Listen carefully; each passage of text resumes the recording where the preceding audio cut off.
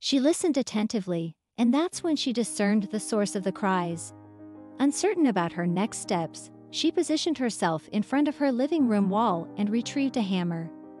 With resolute determination, she began to make a hole in the wall.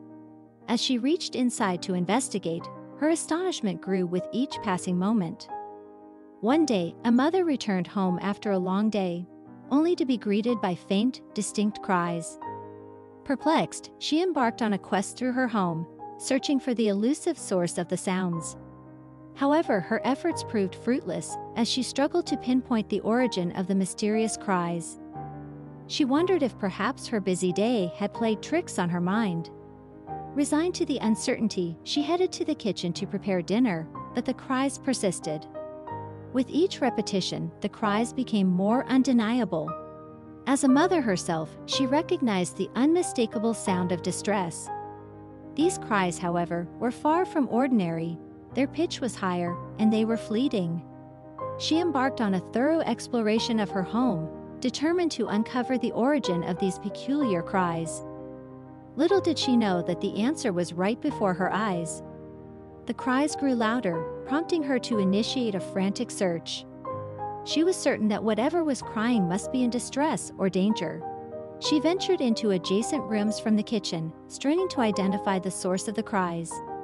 Yet, she encountered nothing but silence. The cries seemed to have vanished.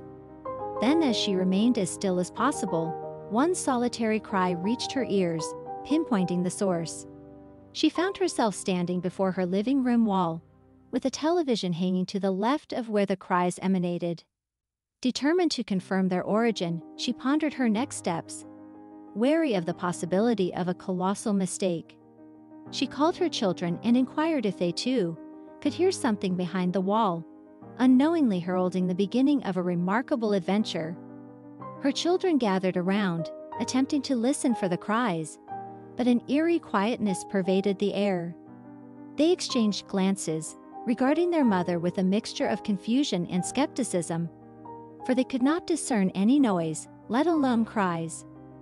Her eyes widened, her thoughts racing to connect the dots, yet silence persisted. Could this all be a product of her imagination? As the children began to retreat to their rooms, a faint cry emanated from behind the wall. "There, did you hear it?" the mother exclaimed, taken aback. Her children exchanged glances once more, nodding their heads, and rushed back to their positions, convinced that something was indeed trapped within the wall. But what could it be? The mother instructed someone to fetch a hammer, determined to help whatever was stuck in there find its way to safety. Knocking on different sections of the wall with her knuckles, she discerned the weakest point to strike. Unbeknownst to her, the wall's vulnerability lay precisely where the cries had originated. She urged everyone to stand back, poised to break through her drywall and create a hole large enough for her arm to fit through. As she swung the hammer, the cries grew increasingly fervent. With the hole now gaping, the mother reached her hand inside, plunging it deep within the wall. Yet, as she felt around, she was left utterly speechless. Chunks of drywall crumbled around her, but amid the debris, she sensed something different. Carefully, she seized hold of the object and pulled it out, only to find a handful of insulation, dirt, and drywall. The cries grew more distinct, and she knew she was getting closer. Clearing a path through the dirt, she continued to reach inside the wall, unaware that a remarkable discovery awaited her. With utmost care, she explored the interior of the wall, her hand encountering something small and fuzzy. Initially, she assumed it to be insulation as before, but as she withdrew her hand cradling the object, her bewilderment knew no bounds. She had retrieved a small white kitten from the hole. In that very moment, she realized that there were more, and she had to rescue them all. Gently, the mother placed the first white kitten on the floor and immediately delved back into the hole to retrieve more. She continued to excavate, piling dirt and drywall on her living room floor, making way for the trapped kittens. She soon grasped another moving presence inside the wall and exclaimed, "Here comes another one," as she pulled out a gray kitten. Bending down to place the second kitten on the floor, she called out, "Bub." "I need that basket," and enlisted the assistance of Aunt Dottie, urging her to come and help. With unwavering determination, the mother returned to the hole, tearing away drywall as she searched for more kittens. The question remained, how many were concealed within the wall? After several minutes of relentless searching and collecting more dirt and drywall, she succeeded in retrieving the third kitten.